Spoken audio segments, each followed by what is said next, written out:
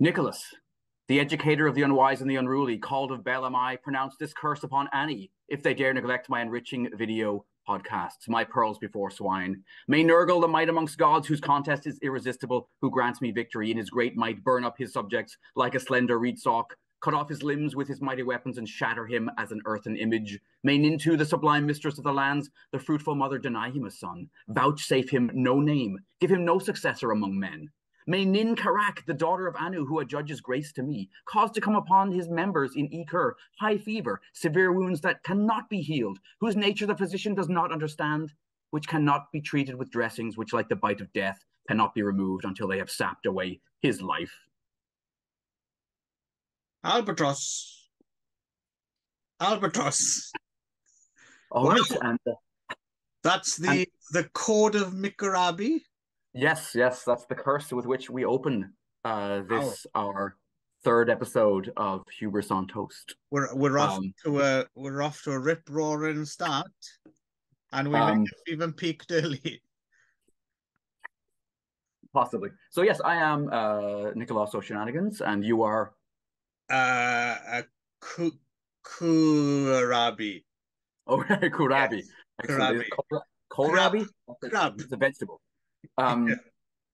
I did actually look up how to write my name in cuneiform and was going to take the time to do it because you can. It's quite a bit like Japanese in that way. You can break the syllables down, and there is a handy little cheat guide in the back of yes, right there. And I could pretty much get a Niku Sihanu, which was as close as I could come to my name, which is not that far off what it comes out when you do it into katakana. Did you go to the trouble? Did you build a wedge out of chopsticks? Yes, I did. I went down to I got a reed and got a stylus, right, and got some river clay. But yeah, no, I haven't done it yet. But I think I might, just for the fun of it. Made me think about trying to transliterate my name into all the different forms of writing that I could find. It's all about you, isn't it? Yeah, it is. Yeah. Linear B, the whole thing. But yes, anyway, we're still stuck between those rivers. Yeah, there's no getting out. Yeah, episode 3, and we've not escaped Babylon. And it seems as well we're still. I mean, I don't know about you. We'll talk about this, but I still feel as if I'm kind of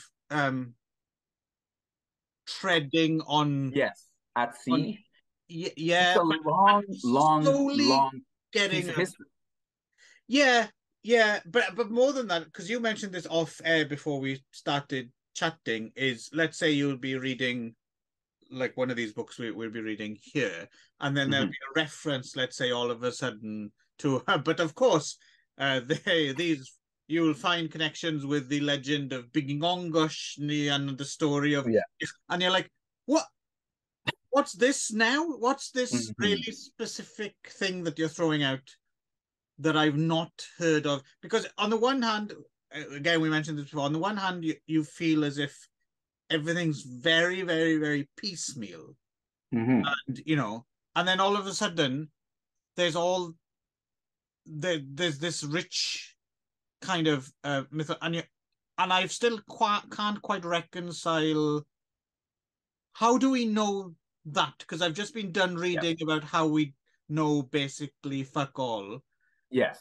But somehow you've extrapolated this from it. And I'm not saying that's not true or right, but I still don't quite have the through line of how we know what apparently we know. Are you getting that?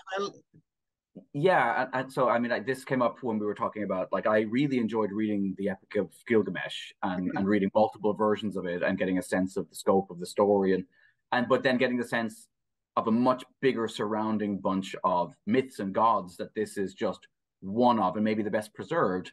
And then we read the book about Ishtar in our last episode, and I enjoyed that again. But I still feel like there's constantly references in the historical record to gods and to their relationships and stuff. And I'm trying to, well, are those myths? Do we still have them, or do we just have the references to them in fragmented works? But I want to get a bigger sense of, in the way that we have a very clear sense in Greek mythology of the stages of, right through, Right, and right. there's a lot of that.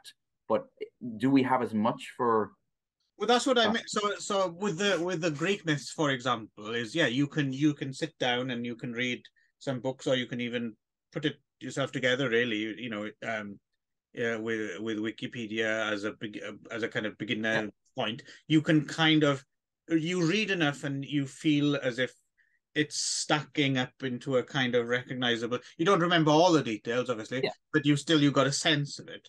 Whereas I feel, how many books have we read now? Like yeah. quite a few, and I still don't really have a flavor of who the Akkadians or the Sumerians or anyone Babylonians. was. Yeah, They're still very, very, which would be fine. But like you said, on the other hand, there does seem to be, I don't know, it's becoming less and less clear to me, and that's the opposite of what I wanted. I wanted for it to become more into focus. yes. I honestly think that is to do with the amount of history we're talking about. I don't think that when you're talking about other cultures, I mean, maybe I'm wrong, but when you're talking about, Greek culture, you're not necessarily, unless, I mean, okay, like specifically historical Greek culture, you're not talking about thousands and thousands of Right, years in this same way, right? right. It just seems like there is this um, epic scope to how long Yes, Mesopotamia and Babylon and that area was the center of civilization on yes. Earth. I suppose if it is condensed, then it's very rich. But then if you stretch it out across the time span, then it gets spotty, right? Yeah. Um, but And anyway, so, some of the books we read last time, they did start to become a little bit like just an endless list of yeah, kings following, and then battles and wars, and these people took over. But some but of the richness of the story it's not gets sticking, lost is it? in the fact, like in that kind of that, yeah, Yeah, the stickiness isn't there for whatever reason. So at a yeah. certain point, I don't know. I'm guessing we might have one more Mesopotamian episode in us, maybe, and then maybe we may have to shrug and Right. reluctantly move on. Head Um, up to Egypt or somewhere yeah, nearby. well, I just feel as if over the course of these books now, there's not that I don't mind reading them at all. There's always something illuminating. But I do feel as if we're circling around some of the same things again and again, and we're not really getting much further on, right? So I'm I wondering if will, it's yes, how okay, stubborn we should be. No, God right. damn it, we're going to read another 50 books But I because will yeah, we've got a say, lot to get through. I Because, oh do yeah, think, sorry, before you continue, just in no, case go on. anyone doesn't know, and this is their first episode, yeah, this is Hubris on Toast, and we are Mhm. basically covering everything ever. So, Yes, yes. The entire literary canon of all nations. and sciences and philosophy and Yeah, yeah, everything. It's all all of it. Yeah, piece piss. yep. Yeah. It'll be two brains in jars about 100 years from now having these podcasts.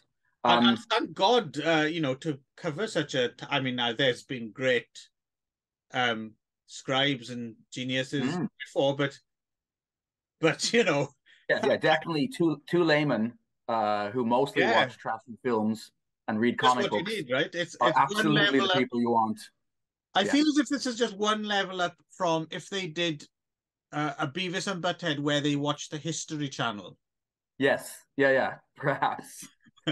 Um, but I was going to say the one thing that, so because we remain in the area and in the kind of in chunks of the same time period, we will get some of the same. We'll get another lens on Mesopotamia when we talk about Egypt. We'll get another Yes, lens yes, on we it when will. we talk about the history of like of the Hebrew people, right? So Hmm. we're going to get these kind of angles, and that starts to show up even in this one the book about the kind of the Genesis Right, story of the ark, right? right. We definitely see the impact of Babylonian, Mesopotamian culture and history in the Bible, right? So I think it's so Right. I do think we'll start to put a picture together. Maybe also even by moving out of Mesopotamia, I think we'll still. Yes. Yeah. Yeah. That's true. Well, that's the whole the idea of the project as a whole, really, is that it's kind of things start making a little bit of sense. So by the time we are 99 years old, we'll Mm-hmm. just about be starting to figure it out It'll before be, and we then yes. collapse into the grave. Yeah. Um, exactly. So, Um, so we decided to go. So we got kind of three books. We usually go yeah. 3 books or something like that. But in the case of, so there was 3 points I wanted to hit for this one. One was Hammurabi, Mm-hmm. and then I also wanted to talk about. I wanted a bit more about cuneiform, Yep. and also wanted to go further into the pre-Noah flood Mm-hmm. myth, right? Yeah. So unfortunately, the one we've kind of fallen down a bit on here is Hammurabi, right? Mm-hmm. Because I had 2 or 3 potential books all about Hammurabi earmarked to read. And then when it actually got time to ordering them, holy fuck, these are expensive Yep. university press. Yeah. I mean, not astronomically expensive. I suppose I could have shelled out, um, but we didn't. We decided not to. So instead, we kind of just, I assume for both of us, tried to plow through The code. the so you can find several bog standard $0 or $1 kind of Kindle. Mm-hmm. I think I got the Leonard something or other Yes. translation, and it's just pretty much just the facts, ma'am. Yep. There's no, Yep. because what I wanted was one of these books where there was more context who Hammurabi was, and the Mm-hmm. text, the actual laws would have been more annotated, and that would have been a great episode. But you're not getting that. Instead, No. No. you're getting two folks struggling along with The world's first really codified, yes. set of laws. But I will say, I took the time earlier today to just watch like 4 7-minute YouTube videos Okay. on Hammurabi, animated, condensed. So really that Beavis and Butthead approach to like, well, I Right. guess I Did don't that have the help? time.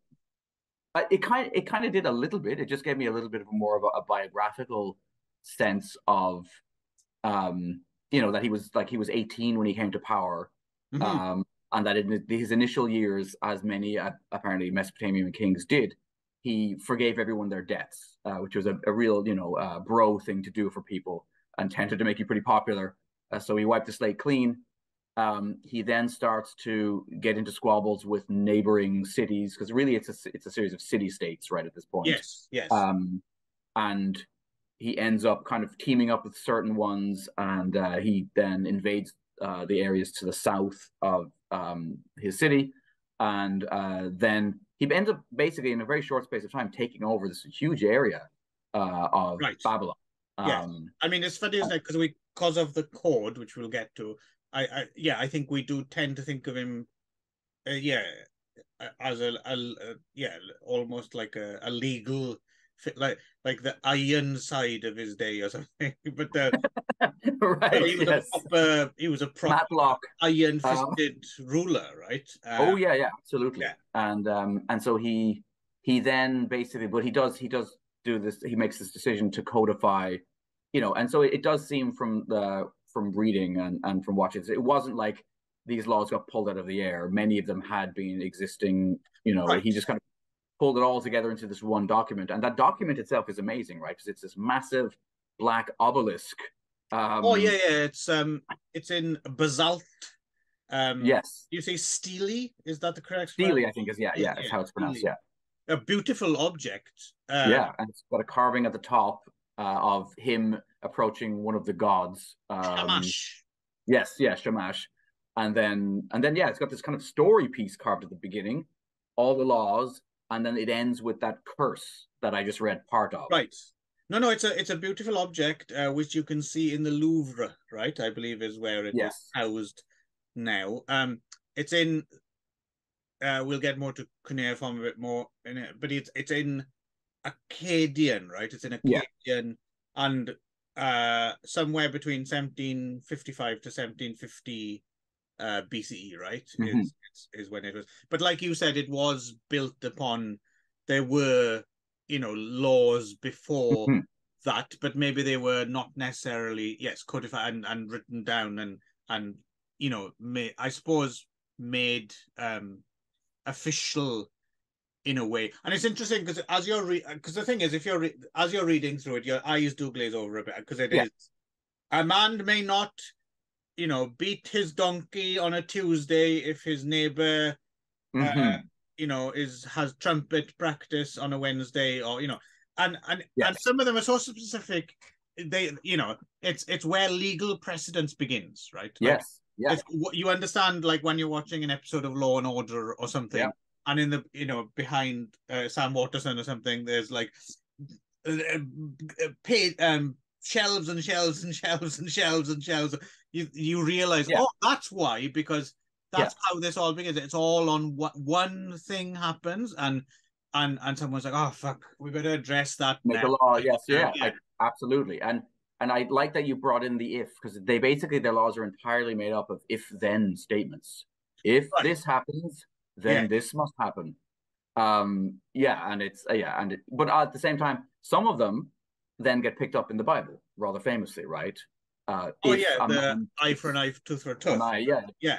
Bone for bone. It's all very much that retribution or retributive. That's the word, right? Pretty much. Retributionary. Anyway, those laws. I miss the days when we used to trade bones round the back of the bike shed.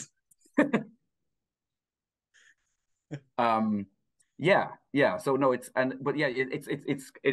is almost hilarious how specific they start to get. But I guess in every case, a law is made and that law turns out to be too general, and they're like, well, okay, well, but what? Because there is this attempt constantly to make things fair. It may not look like by our standards in certain cases we're like, ooh, yeah. So obviously slaves had very few rights compared to, non-slaves. Women seem to have fewer rights than men, but there still is this kind of attempt to like make things in some way equitable. And that's why you got all these little fair in the day, right? It would have been fair in the day.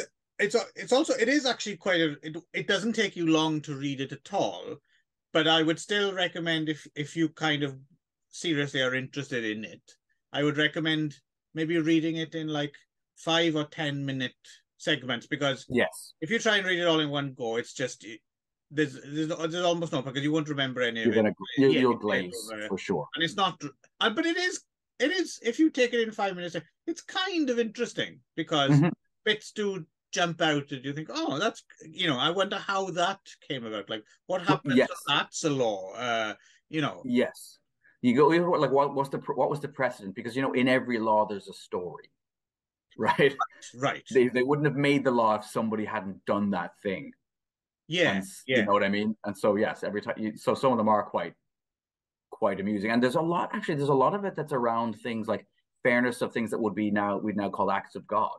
And maybe they were called acts of God then. Like if your cow is struck by lightning, but you're renting it out to somebody else, you are not to be held responsible for whatever.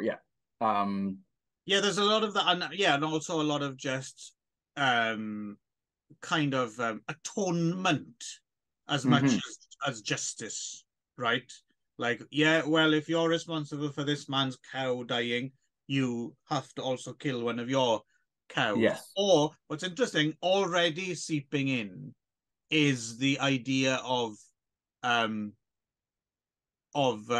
financial remuneration, right? Like, two things which are like, yes, you must do this unless you hand him a $5 and then good to go. In fact, I would say this is the first place we ever see this kind of idea of like, don't do the crime if you can't pay the fine, because there's a few that are like, they have very specific, you must pay back 40-fold what and if you don't have any money, it's the death penalty. It's so basic. If you're a rich man, you can do this crime and you might get away with it and you might not, but you can pay your way out. If you're a poor man, don't try this. So there we go. It's injustice from the very beginning. Oh, but yeah. it's also kind of interesting to me. At what point did they feel comfortable enough? Because you can imagine, they start writing these, and because a lot of things are clearly reference the one in front of them, so they'll be like, yes, this is definitely, this happened, this will be that, and then the next one will be unless so it really, for fuck's sake, they had to keep going back, and you're wondering why did they suddenly feel comfortable enough, this isn't going to change much anymore, this will do, right? because they didn't have, because we're still doing it, right? Like nowadays, things that were, for decades and decades and decades, we pretty much had a good handle on. But then in the domain of, let's say, social media, suddenly we have to rethink. Yes. Things that we thought were pretty cut and dry before in terms of things like free speech and stuff like that.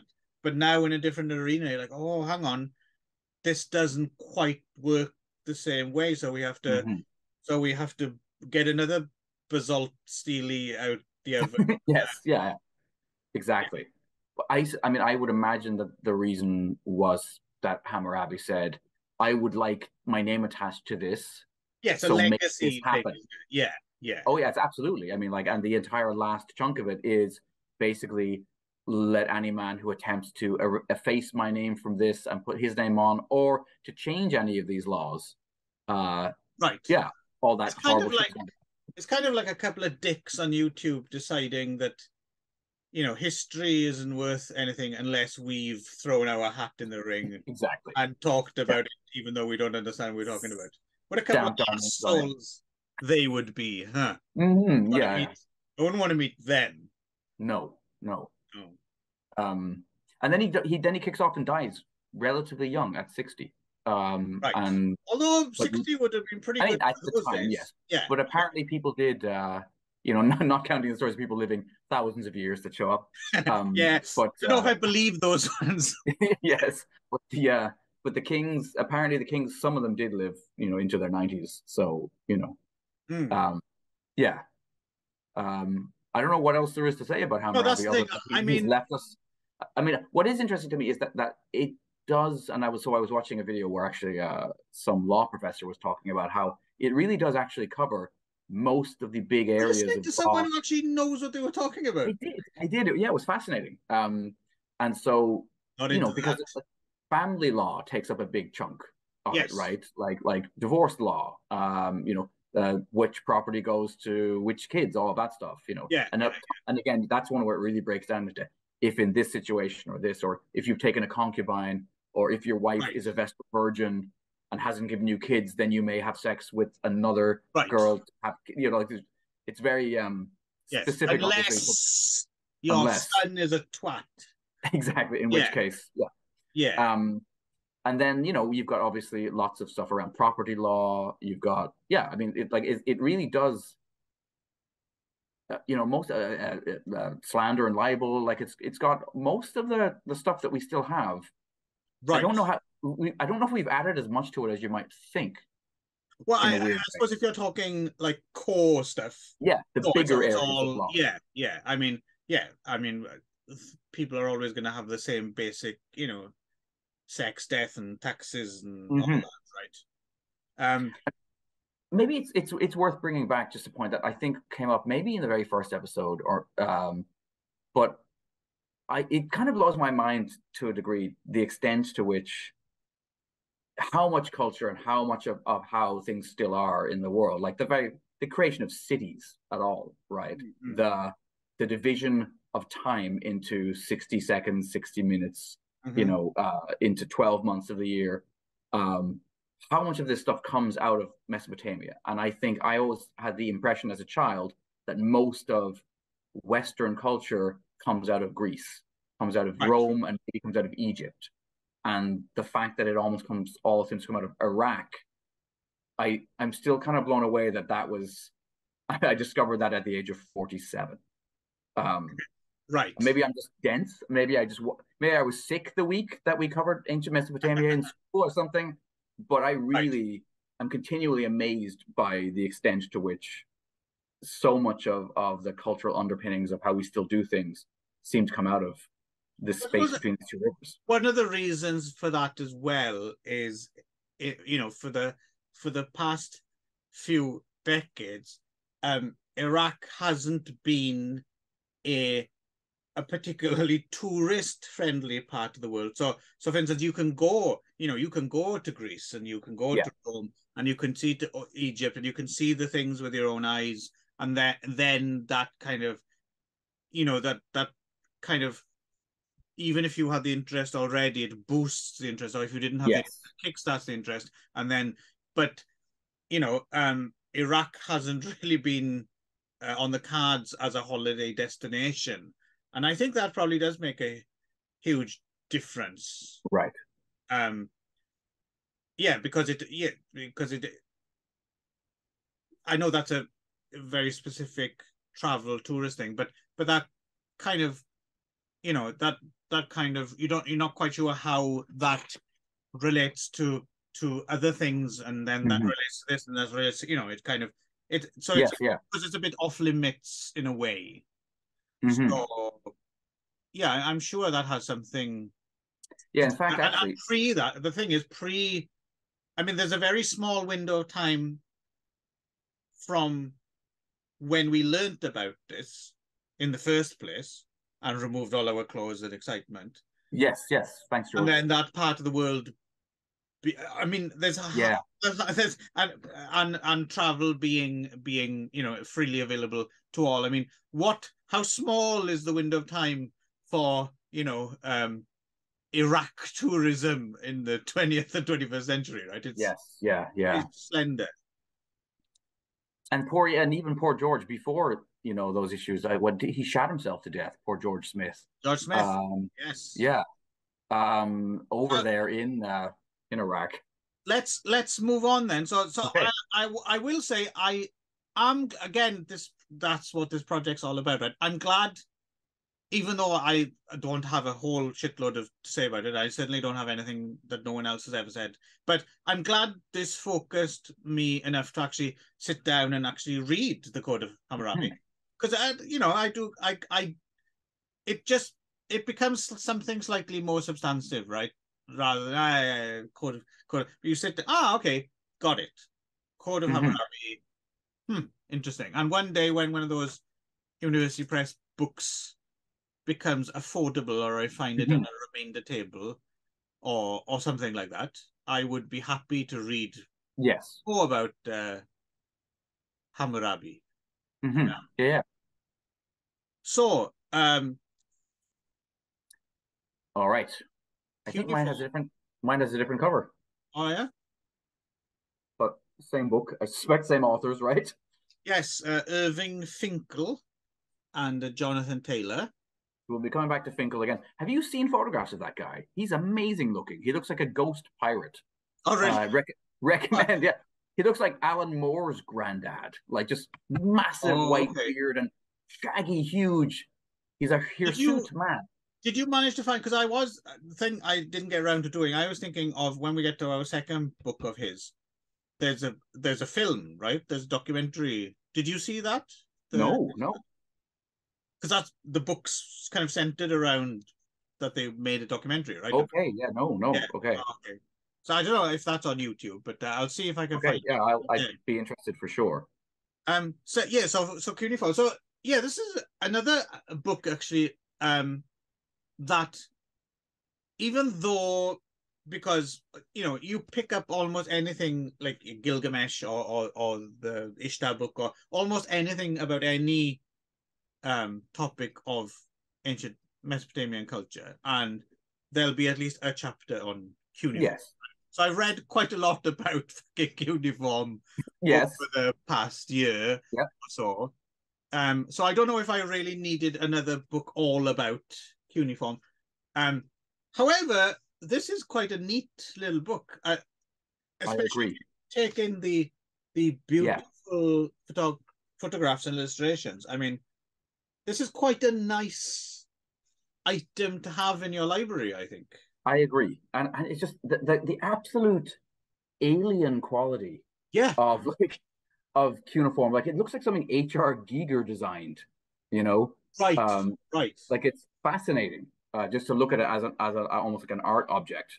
And Um, they're really well photographed as well, right? Like they haven't just yes, pointed a camera at a glass case in a museum. no. They've, They've gotten right in so you can see the yeah, shadow. I And mean, yeah. apparently, shadow and light was very key to being able to read them, right? So Look at you that. can That's just such a beautiful object just to come across yeah, that. And well, the other thing that struck, oddly enough, as much as I've read about cuneiform tablets thus far as well, I don't think it was until I read this book that like it jumped out at me. Oh, they're by and large small, like yes, like portable. Like yeah, hand sized. yeah. Yeah, I didn't quite get that before. For some reason, I was thinking of the monolith from 2001. oh, yeah. Well, yeah, the Code of Hammurabi, basically, Yeah, that's right? pretty big. Yeah, you're not carrying that around in your pocket. Pocket, no. Yeah, is that the code of Hammurabi in your pocket, or are you just pleased to see me? Um, so, so yeah, so just, I mean, because this again, this you'll read this in like an hour or something, Hmm. and it is a fascinating read. Just even if you read, it's nice to have it all in one place. But combined with these photos, I don't know, it's like for some reason I'm inordinately pleased I agree. of this book. I I really like. In fact, I marked mine up quite a bit, Yeah, even me though it's too, actually. quite slim and there's not that much. I mean, compared to some of what we've read much longer works about this time period and about this even about this kind of writing. Hmm. But this is just it's really well done. It's condensed. It's breezy. It's Yeah. fun to read. There's lots of interesting facts. I did keep wondering though. They kept referring to fart jokes appearing in cuneiform, and then they never told me what the fart joke was. And I feel like there's a bit of a again, tease. again, you wonder how do you know this? Like, how did you? Because that's the other thing that jumps out at this as well from this is like just how um fucking complicated. I mean, to get your head around how they even started to get their head around Yes, sorting out number one, like, is this even a a, a a letter form of writing. or is it just a scratch on a Hmm. stone? And then is it in Sumerian or is it Akkadian? And Hmm. which of the multiple things that this word means is this one? Hmm. And which duh is this? Is it this duh or is it that duh? Or Yeah, it actually it almost seemed to make studying Japanese seem simple by comparison. agreed. But I do think that Japanese is maybe the very best um, comparison, right? In that this begins right like kind of hieroglyphics almost right as a series of images which or symbols that represent the whole word like the noun or whatever, right? Right. And then slowly over time those larger like Chinese characters, their version of them get broken up into syllabic pieces, which Right. now you can write sound right using the Yeah. same in the same way that Japanese Hiragana did the and same thing katakana. with the Yeah, Chinese, yeah. yeah, going to hiragana and katakana. And then the whole question of like Japanese is now, you really need to be functionally literate. You need to be able to read katakana, hiragana, and you also need to be able to read romanji, because randomly in Japanese you'll throw actual, words spelled out, which may or may not be English, right? Right. They may be German and French and stuff. Yeah. Um, yeah, there's a lot going on, and then there's the furigana, right? Above the which that's how this one is read. But this idea, I don't, and the way people will sometimes show on their hand with a finger, like, oh no, it's this kanji Right. when I Right. say Right. that sound. Um, there's a lot of that going on in cuneiform. It sounded like. Hmm. Yeah. Yeah. I mean, again, I'm not necessarily if this is gonna. I don't know if I really learned anything that I didn't know before, but having it all in one place, like I know where to go now if I want to pull out a particular. Hang on now, what was that thing about cuneiform? Aha, I will go to my cuneiform book. Like this is my go-to cuneiform book, which now that I say that will gather dust probably. But it's still it's from the British Museum. It is the imprimatur of the. I don't have much to say about it other than if you want a cuneiform book, I think this is the one. This is the one. I agree. It's affordable. It's fun to read. It's beautiful artifact to look at, and yeah, I mean, that's. I mean, do you have much more to say about it? Not really. No, I'm just flipping through to see what. I mean, some of these things will come up again when we talk about the other book anyway. Just the whole scribal culture is kind of fascinating, and the fact that this book shows some examples where ink was used and written over the top of a clay tablet later on, or even at the time, so that there was apparently it's believed that there was, they also going to talk about how, and we may have talked about this before, that a fire in the library is a positive thing in ancient Mesopotamia. As opposed to the Library of Alexandria, right, where all of this work is lost. Right. When you fire a clay tablet, you make it longer lasting. Yeah. Yeah. I also quite like these beautiful luxury ivory writing boards. Yes, I quite like those as well. And they would have had wax, right? They would have been like a wax tablet. Yeah. I might see if I can get some of these from Amazon delivered. From now on, pen and paper is not good enough. No. Ivory writing boards or basalt steely. Yes, that's the way to communicate. Slows the process down a bit, but goddamn, does it look? Well, actually, the one thing I will say, oddly enough, even though yes, they do look very much like something that Eric von Daniken would say was written in Jupiter or something, and then over time, they are slowly starting to become not legible. I can't read them, obviously, but they are starting to look to me a bit more like if I would have seen that, a couple of years ago, I would have assumed, I don't know, like it's art, it's patterning of some kind. Yeah, or it's an elephant squashed a mouse through some reeds on a waterbed. It made this is what's left. But now it's interesting that you start to you see it as language, right? Rather than like you said, decorative. It's actually information. I've started to actually see it in that way. Yeah. Which I wouldn't have. No, before. It's like a little flip that goes on in your brain. Exactly. It's one of those mental Rubicons, Fascinated too to see that he mentions at one point that there was movable type potentially 2,000 years before Gutenberg. That they had. Yeah. That's wild. Fuck you, Gutenberg. Yep. Yeah. Those Police Academy films were shit. I was gonna say, I think the one thing that does, I always feel teased by this. Just like there's that, reference, not just in this book, but in the other book as well by Finkel about this fart joke that appears somewhere in a cuneiform tablet. Little things like this, like some texts were valued as the work of scholars from bygone days. Others seemed to be written by the gods themselves. One text was even said to have been dictated by a horse. Could I have an example? Could we translate some of that, please? I'm very interested. Got any sugar cubes? Exactly. So there's just these little fascinating tidbits kind of scattered throughout that just you're hung like me.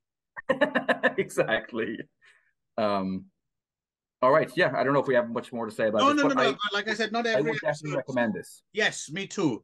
Not every Hubris on Toast has to be a 2 hour No, no slog. extravaganza. Yeah. So let us move on to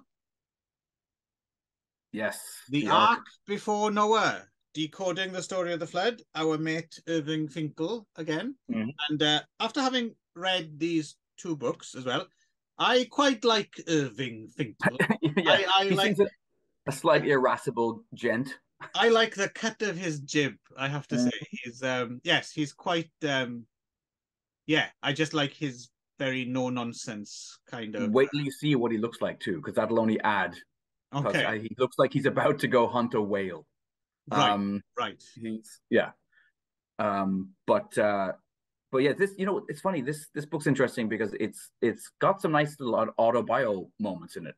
Oh, I It's love like hearing about him, how he got into becoming the an cuneiform. Assyriologist. Yeah, Yeah, because the Egyptology teacher died of a heart attack on day one of the course or whatever, and then they were all like, "Oh, what are we going to do with these guys?" And then he got shunted over to, "Oh, go and help out with the madman who does cuneiform." well, I Um, like as well in this already kind of rarefied atmosphere. He has like the sternest teacher who's like yes, doesn't allow for any shortcuts or no, no, you have to know how to read this in Sumerian and Akkadian, no excuses, or you have to do 100 by lines next and Tuesday. result steely, or it's kind of like me, Nick, read these 500 page books. Hmm. Yeah, Um, so yeah, but you love it. oh yeah, who doesn't? And then coming into possession of this specific tablet, right? I mean, this book is really built around this one tablet, which Hmm. adds a certain amount to the Oh, the story of the. I'm getting all Oh, excited yeah, there we go. thinking about Go, George, go. that So is yeah, still an extraordinary story, and I like in this book. It's really he explains it properly. yes, Like it's it's not not just just he he actually, got so excited. yeah, yeah. George Smith got so excited when discovering this But what I mean ancient is in the account. context. I don't know if it's just because Irving Finkel. Well, he's a good writer, but also he has he can relate to it. I He has a lot of actually I can actually understand why George Smith like it. It doesn't sound so crazy to me reading it right. this time. I was like, yeah, George. I, you Take know, it off, man. yeah. Um, Woo! yes. And if you don't know what we're talking about, we might have brought this up before the very first episode, but upon discovering this ancient clay tablet and starting to decipher it, George Smith, Yeah. this is the 1890s, right? I This believe. is Um, 1872. 1870, sorry, yeah. Discovers this version of the story of basically Noah and the Ark from the Bible, but written In considerably before, right? yeah, in I can't remember if it was his was the Sumerian, because there's also the Sumerian and there's an Akkadian. Yes, version, yeah. Yeah. No, I was Um, great. I'd have been down there stuffing uh, pound notes right. down the front of his pants. Perfect. Um, but That's a but yeah, very that's a very kind of learned higher echelon of strip. Actually, that's I not a think bad idea. We should open the the strip joint for Assyriologists, where instead of like hot women, you get like overweight, pasty faced men, like swinging on poles. with Yeah, it's their gonna be. excitement I tell you, over Nick. discoveries of a single half line of some Right, they're just losing their shit. Um, I'd go there. I would too. I would. It'd be very tweedy. Get a lap dance. So so then yeah, so I mean the nice thing is Irv kind of has his own experience, right? Of then and what was it's not on the buses, but it's some kind of like so like the guy who brings him this Ah, tablet yes. turns out to be a child star from some old Yeah, English. this is Douglas Simmons. Okay, yeah, I don't know much about Doug. Uh, why he was the fat kid in Here Come the Double Deckers, right? Okay, Um, which I have never seen. I don't. I this is I'd never heard of this show before. Oh, okay. Yeah, no, I'm vaguely familiar. It was ahead before our time, but it was on and repeats at a certain point when I was a kid. Uh, incidentally, he was the fat kid in Here Come the Double Deckers. The black kid in Here Come the Double Deckers was Brinsley Ford, later of Aswad. Okay.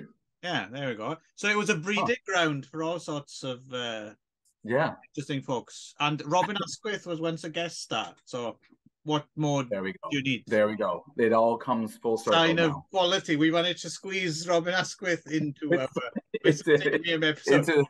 into the canon for sure. And there we go again. Robin Asquith as George Smith. Confessions of an Assyriologist. Speeded up his taking his clothes off and shagging some intern or something over it.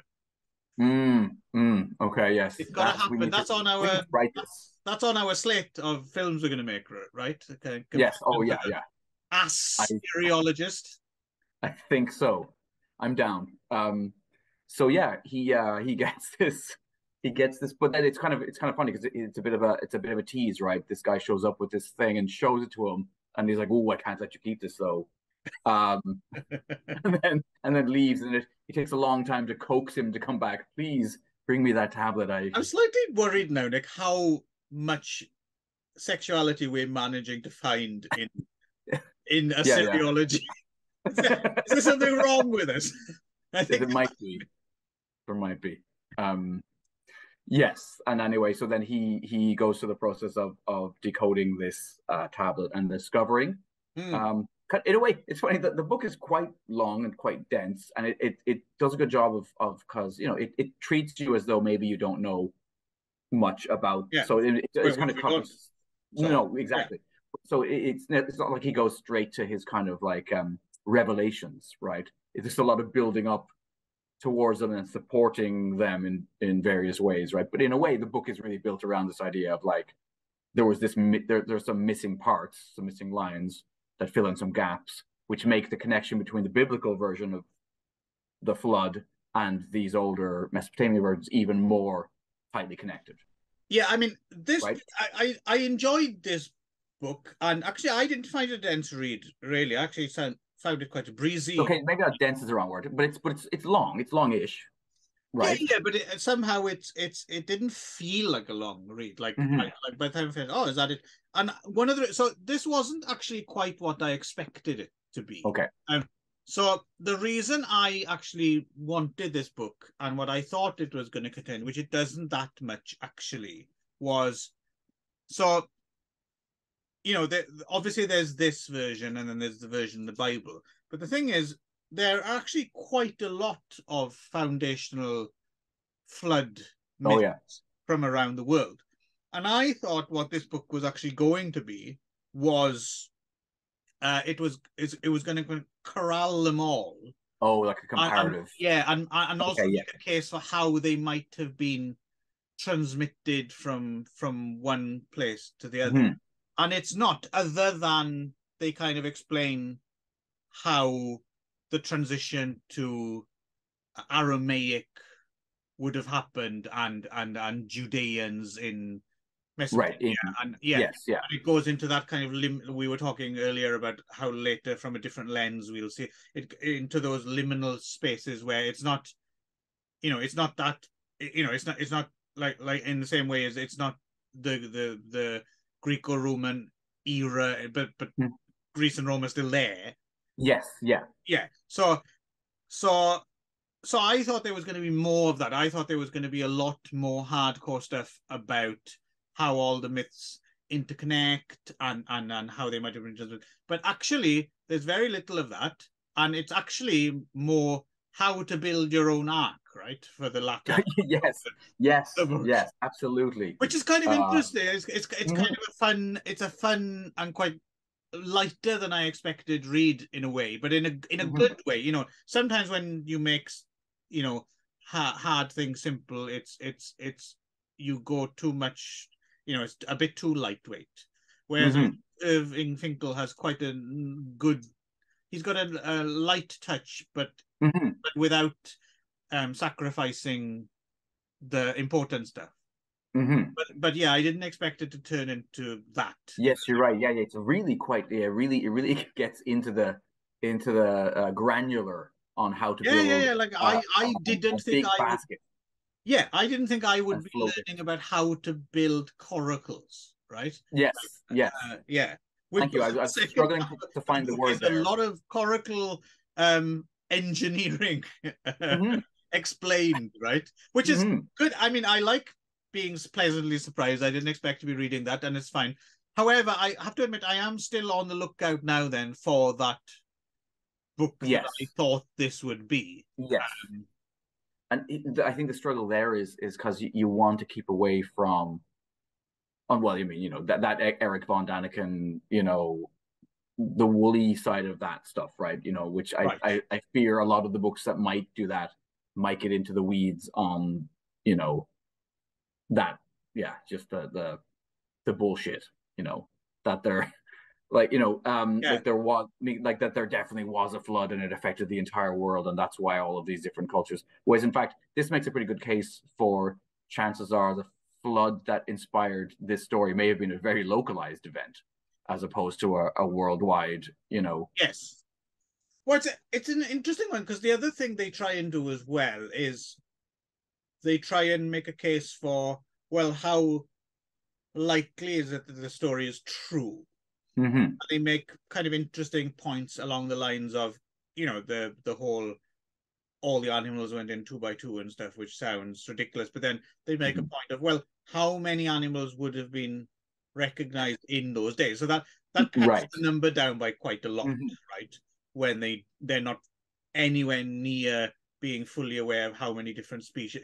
For them it Right. might have just been, a daddy long Couple of legs and dogs. a tarantula were both just spider, right? Yes. Yeah. So they just would have had two spiders on there. Mm-hmm. Um, which is kind of but again, I don't think they go full. I don't think Irving Finkel's trying to push the No. No. narrative that No. this definitely happened. No. But I it's agree. interesting reading between the lines. It's kind of, well, yeah, maybe some dude during a flood, one of many floods, was smart enough to know, hang on, there's usually a flood this time of year, Mm-hmm. built the coracle, put his Put family a on it. livestock in there. Yeah, they floated about a bit, and then obviously it became embellished and became Mm-hmm. this huge myth, right? And so Right. so it's interesting from that.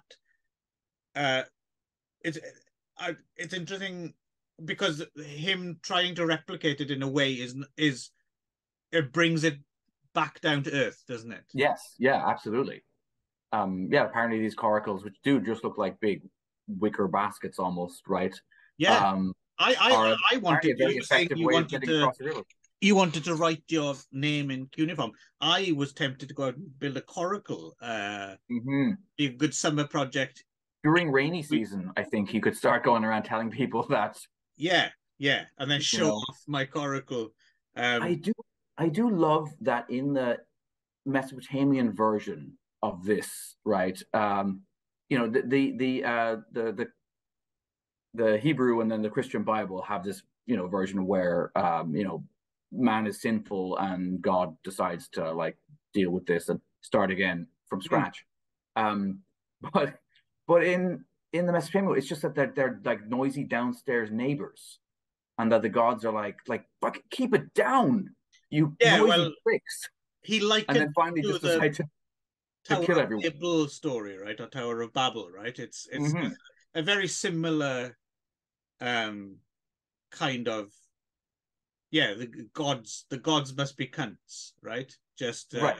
yeah, But again, in the Tower of Babel, at least in the biblical version, it's kind of like it's they're punished, right, for their hubris. yeah. Speaking hubris, We would right? be wiped out in a second. Mm-hmm. Because they're, and and he makes a good case for the fact that the likelihood is it is that big ziggurat that the Hebrews would have seen when they came into Babylon, right? They would have seen this, and that they kind of built a myth around what this could have even been, right? This kind of Right. um but yeah, but it just seems so much more petty and awesome that it's just like, oh man, they just won't shut up. They won't keep it down. We've got Right. to kill them all. And then one of the other gods takes pity, right? And tells, well, I can't remember the names. There's multiple names for the character, right? Because the name in Gilgamesh is different than the name in this version, right? Because there's Right. the yeah, We'll call various him ones. Steve. Steve, yeah, We'll keep Steve, it the guy simple. that Yeah. the gods told.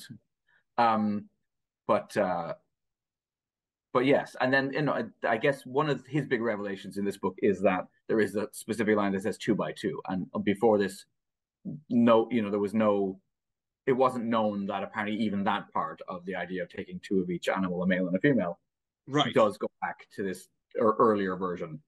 It's pre-biblical. But yeah, I definitely let's do it. Let's build one. I wouldn't mind building a coracle. It seems like a nice Hmm. summer project if you weren't spending all summer watching Umberto Lenzi films, for example. This is true. This is Watch true. this space. Hmm. But no, I mean, again, this is this. I think this is a good like.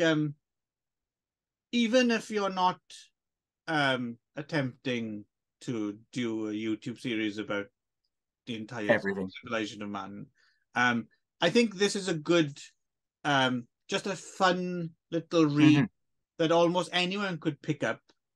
And as a consequence, you learn a little bit about cuneiform, you learn a little bit about Assyriology, you learn a little bit about coracles, you learn a little bit about the flood myth, and so it's a good little starting point. A primer. Yeah, no, not primer. I was going to say actually, where I read this, which was kind of wonderful for me, because I'm a well-traveled, and windswept and interesting fellow. I was on a train from Palermo. Yes.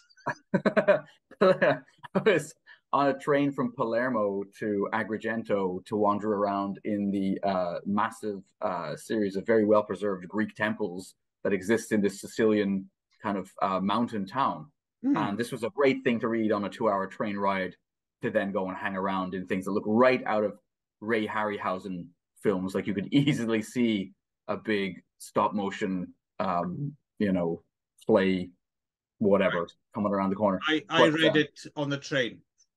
Well, there we go. In the bath. Yes.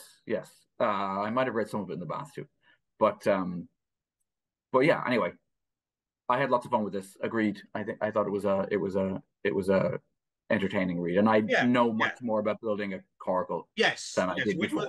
It wasn't exactly what I was after, because this isn't a coracle as spec, but no, not yet. But there's another potential offshoot. But yeah, so I mean, Code of Hammurabi. I mean, again, yes, one day when I can take out a second mortgage to pay for it, I won't mind reading more about that in detail. This is a great. Yep. I think this is like. I mean, these type of books like this are worth, because of the whole university press issue. When you do stumble across something which is kind of definitive, yet affordable and accessible, I think it's worth celebrating. Yeah, like I agree. Good book, this. And then this is kind of it. Oddly enough, this is kind of like fun summer reading in a way. I was going to say, it felt like I read it on a summer holiday, or whatever, and it felt like a summer holiday read, which you wouldn't expect about a book about, a serologist.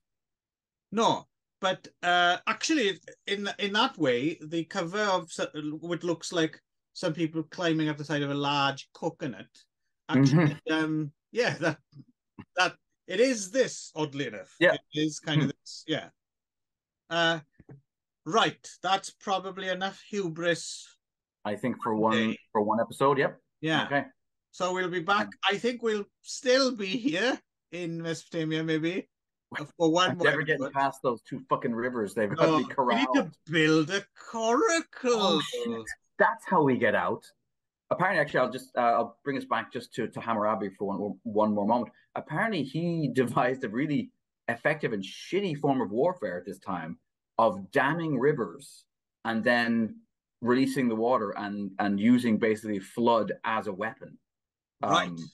Which is so again, having a coracle ready to go just in case Hammurabi comes up and floods your town is probably also, Yeah. And get then, your of course, coracles together, lads.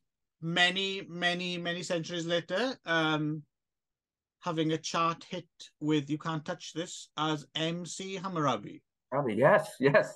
Yeah, well, those pants had to have come from Babylon. There's no question. See you for more erudite, informed, intelligent chat next time. Bye.